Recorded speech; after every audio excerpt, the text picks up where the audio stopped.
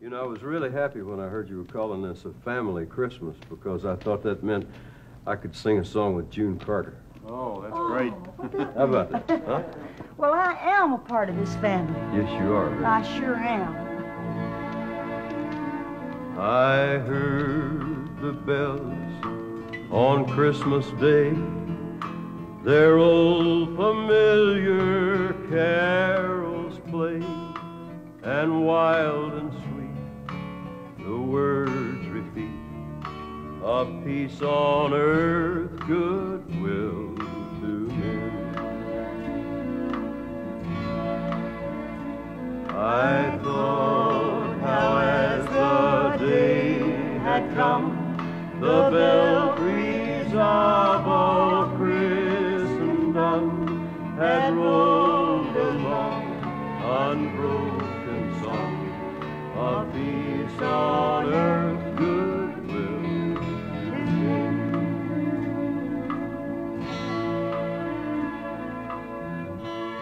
Then in despair, I hung my head. There is no peace on earth, I said, for hate is strong, and it mocks the song of peace on earth, goodwill to men. Then peal the bells more loud and deep. God is not dead, nor does he sleep. The wrong shall fade, the right prevail, of peace on earth, goodwill to men.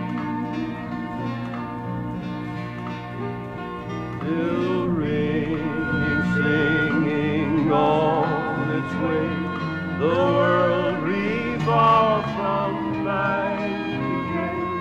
A voice, a chime, a chance sublime, of peace on earth, goodwill to men.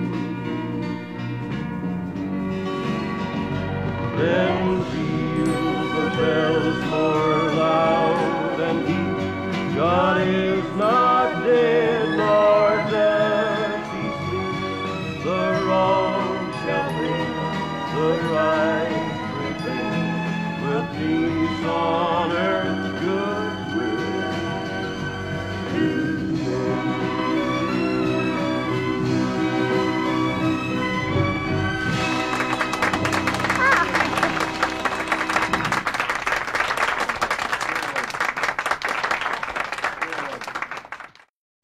The most thrilling season of the year is Christmas.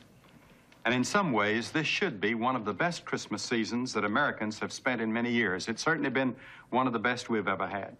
To have members of our own family here and our team family and Johnny and June Cash, what a Christmas season this has been for us. But this past year, we've visited a number of countries throughout the world preaching the gospel. And in many of the places that we visited, we sensed that some sort of crisis threatens the very foundations of their societies. Thus, as we celebrate Christmas, ominous clouds are gathering on the horizon in many parts of the world that could affect the whole world, including your world and mine. In addition, I'm speaking to many of you tonight who have your own personal crisis. It could be in your home, your health, your work, or just the pressures of life itself. But in the midst of all these problems, there comes the message of Christmas, with all of its hope, its goodwill, and its cheer. I think the message of Christmas has been generally misunderstood and misapplied. Some think only of business profits, shopping, gifts, tinsel, toys, and celebrations. Others think only of Bethlehem, of the star in the sky, shepherds in the field, and angels singing. And still others cynically ask, where is the Prince of Peace? But the real Christmas message goes much deeper. It answers all the great questions that plague the human race at this or any other hour. The Christmas message is relevant, revolutionary, and reassuring in a world of confusion and crisis. It can be summed up in three tremendous events: a birth, a death, and the climax of human history. First, the birth.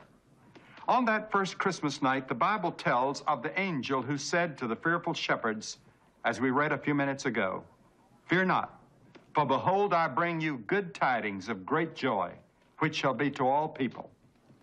What is the real meaning of these good tidings? During various wars, many a mother tries to keep in memory of her young son's father fresh on the boy's mind. I heard of one during World War II who took her young son into the bedroom every day, and they would stand and gaze at a large portrait of the father who was away at war. And one day the young boy looked long and wistfully at his father's picture and said to his mother, "Mom, wouldn't it be great if Dad would just step down from the frame?" For centuries, men had looked into the heavens, longing for God to step out of the frame. At Bethlehem, 2,000 years ago, God did exactly that. He stepped out of the frame. That virgin-born baby was God in human form. He humbled himself. He took the form of a servant. He was made in your likeness and mine. He identified himself with our problems and the problems of the whole human race. Thus it was that the Apostle John wrote, "The Word was made flesh and dwelt among us, and we beheld his glory, the glory as of the only begotten of the Father." In the early days of the 19th century, the world was following with fear and trembling the march of Napoleon.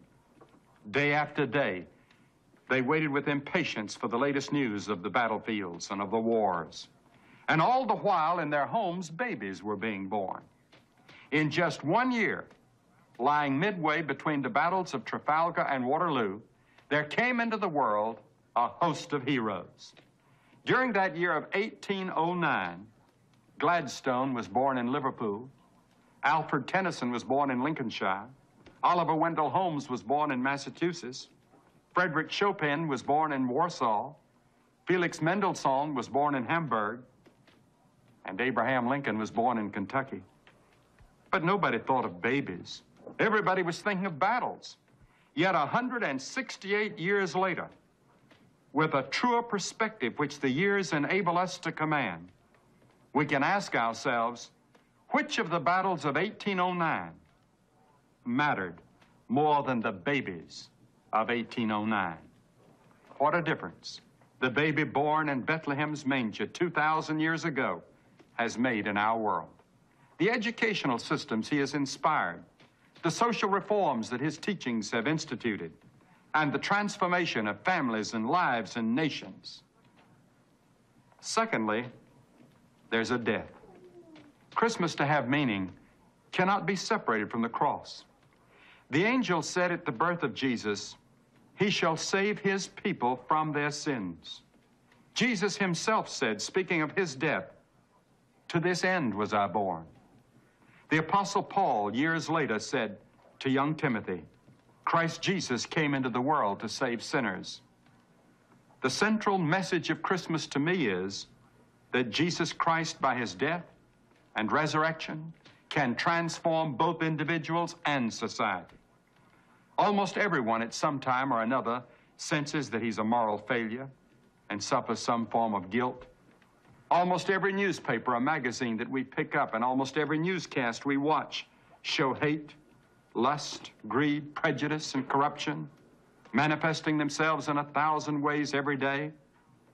The fact that we have policemen, jails, and military forces indicates that something is radically wrong with human nature. Every time I board an airplane, they search my luggage, my briefcase, and sometimes even my clothes. Then I'm made aware again of the disease of human nature. You see, man is actually a paradox. On the one hand, there is futility and sin. On the other hand, there's goodness, kindness, gentleness, and love. On the one hand, he's a moral failure, but on the other hand, he has capacities that would relate him to God. No wonder Paul spoke of man's disease as the mystery of iniquity. The Bible teaches that the human race is morally sick. The disease has affected every phase of man's life and society. The Bible calls this disease sin. The Bible teaches that we are sinners and that the only cure for sin is the blood of Christ that was shed on that cross. At this Christmas season, many churches will be celebrating communion. And when we put the wine and the grape juice to our lips, it is a symbol of that blood that was shed. One of the most important aspects of the worship of ancient Judaism was the shedding of blood to make atonement for sin. The word blood symbolized in the Old and the New Testament a life that has been given. Christ became the Lamb slain from the foundation of the world for the sins of mankind. The cross and the resurrection stand as man's only hope. It was on Good Friday and Easter that God did for man what man could not do for himself. From these two momentous events, God is saying to sinful man, I love you. But he is also saying, I can forgive you. This is the good news of Christmas. But you must also do something. You must humble yourself and admit your sin and your moral failure, and then by faith turn to him as Lord and Savior. You must say as the publican did, God, be merciful to me, a sinner. The scripture says, a broken and a contrite heart God will not despise. This is the good news that the world is morally, psychologically, and spiritually looking for right now. Some of you may dismiss it as ridiculous and idiotic. The Apostle Paul himself said the preaching of the cross is, I know, nonsense to those who are involved in this dying world. But to us who are being saved from that death, it is nothing less than the power of God.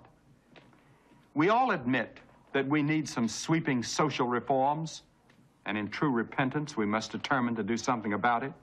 But our greatest need is a change in the heart. That is why Jesus said, you must be born again. That is why he said, unless you repent, you will perish. The Apostle Paul, in his famous sermon in Athens, said, God now commandeth all men everywhere to repent, because he hath appointed a day in which he will judge the world. Who should repent? Everybody. This is what the cross calls for. The heart of the message of the cross is simple. Repent or perish. It's as simple as that. And it's also the message of Christmas. Thirdly, there's that glorious hope. There is the wonderful climax to human history. We're not wandering aimlessly about. There is hope for us that there's going to be a culmination to history as we know it. There's more to Christmas than the birth and the death of Christ. There's also the ultimate triumph of God's kingdom. You know, chiseled into the cornerstone of the United Nations building is a quotation from the Bible that has never yet been fulfilled. It reads like this: they shall beat their swords into plowshares and their spears into pruning hooks. Nation shall not lift up sword against nation, neither shall they learn war anymore. That's a thrilling hope at this moment of history. It has often been repeated by men who long for peace. However, this quotation must not be taken out of context. The passage speaks of the time when the Messiah will reign over the whole earth. This is the era of which Jesus taught us to pray in the Lord's Prayer. Thy kingdom come, thy will be done in earth as it is in heaven. This is the time when he who came as a baby at Bethlehem shall come as King of Kings and Lord of Lords. The Bible teaches that there will be a close to history as we know it. Man will have his last Armageddon. But when it seems that man is about to destroy himself, God will intervene. Christ will return. At his birth, he was in the stall of an animal. At his death, he wore a crown of thorns. But when he comes again, it will be as the commander-in-chief of the armies of heaven. He will take control of this war-weary world and bring the permanent peace that we strive for and long for. A new world will be formed. A new social order will emerge. In the midst of so much gloom and pessimism in many parts of the world that we've seen this year, or perhaps even in your own heart, we're not to wring our hands. The angel said to the frightened shepherds 2,000 years ago, fear not. Jesus says, let not your heart be troubled. If I go and prepare a place for you, I will come again. There's a fairly new gospel song entitled, "The King is Coming." I love it. The King is coming. And when he comes, sin will be eliminated. Tears will be wiped from every eye. Disease shall be no more. And even death, man's greatest enemy, will be eliminated from the human race. Nation shall not lift up sword against nation, and wars shall be no more. This is the promise of Christmas. This is our hope. This is the Christmas star that lights our evening darkness. This is the assurance that a new day is coming through the Messiah whose name is called by Isaiah the prophet, Wonderful, Counselor, Mighty God, Everlasting Father, and Prince of Peace. This is God's gift of Christmas. This is the message that I've had the privilege of preaching around the world on every continent, and these my team members have joined me as we've proclaimed it together in song and word to many different cultures. And no matter where we've gone, it's the message of this good news that meets the need of the human heart. Perhaps until now, you've been celebrating this Christmas and every Christmas of your life for the wrong reasons. How many Christmases have come and gone without your ever really knowing Jesus Christ and the gift of new life he brings? I'm going to ask you to do something on this Christmas that we've just seen hundreds of thousands do around the world. Whoever you are, wherever you are, whether you're alone or in a room somewhere or surrounded by your loved ones, I'm asking you, all of you together, even whole families, right now, to bow your heads and pray this prayer with me. Oh God, I have sinned against thee. I'm sorry for my sin. I'm willing to turn from my sins. And by faith, I receive Jesus Christ as my Lord and Savior. In Jesus' name, amen. And now, on behalf of all of us, may this Christmas mark the beginning of a new life for you and your family as you make Jesus Christ the Lord and Savior of your life. Good night, and a blessed Christmas from our house to your house.